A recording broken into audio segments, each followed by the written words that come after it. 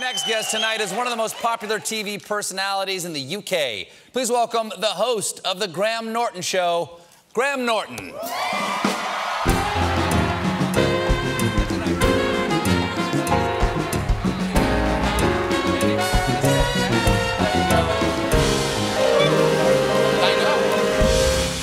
All right. Let me...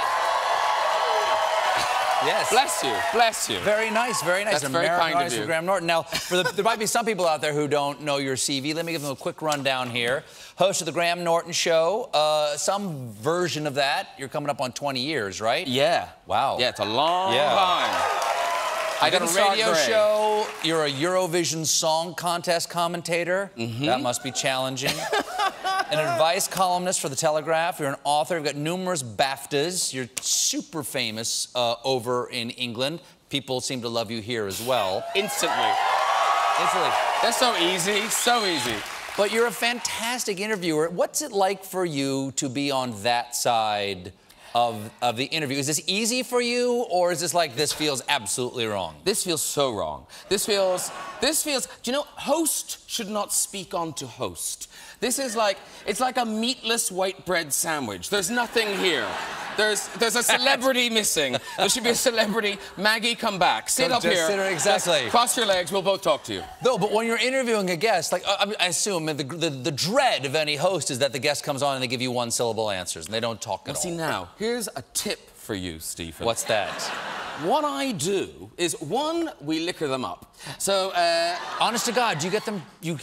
We don't liquor them. Well, you offer your guests drinks? Yeah. Well, I think if you come out and there's a cocktail waiting for you, you immediately think this might be a nice time.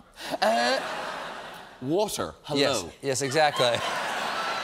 Do we have anything we can offer this good man? No. Not even a cracker. Nothing. Just water. What, you want a Ricola? You want a Ricola? Something like that? There you go. Suck on that. Late. Now, but no, so I'm in favor of getting them drunk, in my opinion. Oh, that's it. Yeah.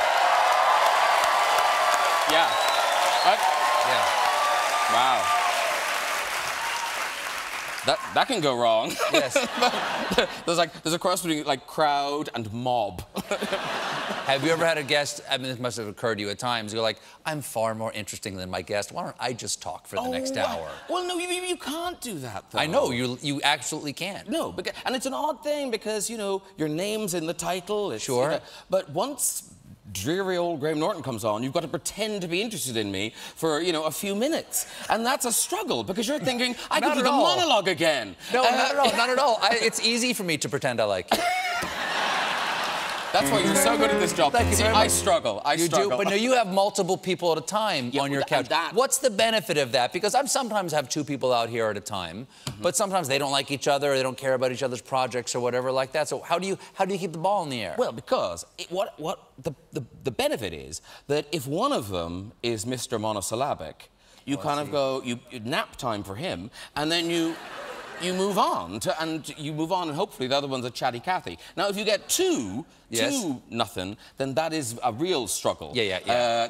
Because that's kind of worse than one bad guest. Having multiple bad guests But happily, that rarely happens because somebody senses weakness on the couch. And all guests, I think most actors, most musicians, most writers, they have a wanting to be liked, wanting to show off gene.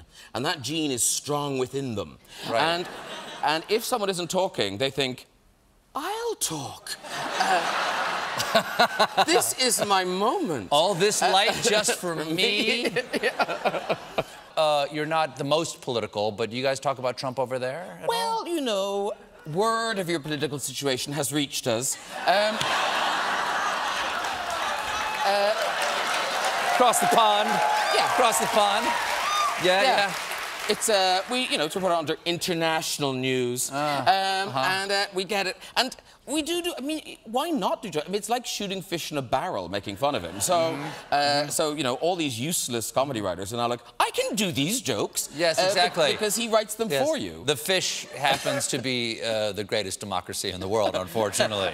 Yes, and you're shooting him with a gun, but he's got a bomb. So, it's worrisome. The other thing that and maybe people can explain, is we're all aware that his, you know, his approval ratings are rock bottom. Terrible. Never been worse. Yeah, but why aren't they 0? That's what I like. Who are those people? Who are those? Because I get that you were a fan of The Apprentice. You thought, oh, he's straight talking. He's got to shake things up. But at this point, who is going? No, he's doing a good job. Like, and that's a third of the country. I think it's a sunk cost. Like, people have already invested so much in him that they're just going to ride the bomb all the way down. Wow. Yeah. Well, good luck, everyone. You have other talents other than talking. You also have the talent of writing. Being quiet. Okay, you have several books. The newest is your first novel called Holding, which is available now. It's been published in America, which I have to say I'm so kind of flattered and thrilled by. It's my first novel. I didn't know what people were going to make of it. It got very well received at home, so now it's here. And it's not anything, if you have seen the chat show or anything, it's nothing like that. It's not kind of brash and loud or anything. It's a very gentle little story about Ireland. Where you grew up. Where I grew up. So it's a refuge. If the world is frightening you right now, and who wouldn't be frightened? Take a few hours off and dip into that book. Because I mean, there's a murder in it, so not everyone comes out alive. Yeah, sure. But most people do. Yes. And certainly you will, unless you fall asleep with it on your face and suffocate in the night. But the chances of that book killing you are really slim. Is it appropriate for a talk show host to have a book? For instance, Stephen Colbert's Midnight Confessions. Is it appropriate? Shouldn't they? Now see, at home, I couldn't do that. You couldn't do that? At home... You can't sell your own stuff on air? On the British Broadcasting Corporation, if I brought that book out, someone would come out and wrestle me to the ground and I would be fired. That I would watch. Well, the book is called Holding. The man is Graham Norton. Both are available now. Thank you so much. We'll be right back.